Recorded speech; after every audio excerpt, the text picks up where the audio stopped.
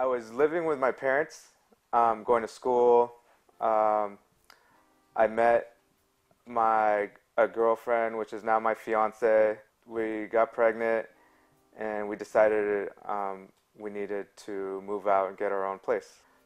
We felt like we needed to invest in something, and we knew that if we owned, we would get something out of it in the future. And having a child, a baby now, we knew that it would help us out at some point. The Neighborhood Housing Association helped us learn and answered the questions for anything that we didn't understand. So they were very realistic with us. I feel like I went into the buying process and I finished the buying process knowing as much as I needed to know. We've now been in our place two and a half years, and we bought the condo at $280,000.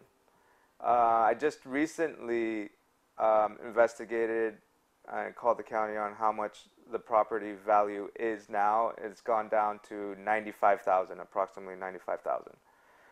That's definitely going to change our life. The good thing is that there is help out there, and we were prepared for a loss if there was going to be a loss, in which there was. And we planned for it as much as we could. And we bought knowing that there is a chance that we would have to change our future plans because of it.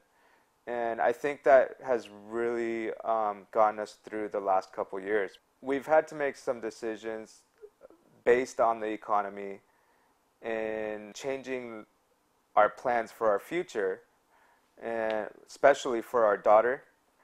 And it's hard to think about the things we could have had or the decisions we could have made. No matter how much I think about it, I can only affect it so much.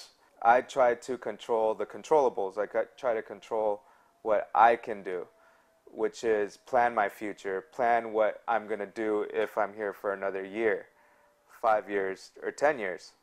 I think it's all going to end up working out. It might not be as great as what we had hoped, but we know that at some point we are going to be where we want to be.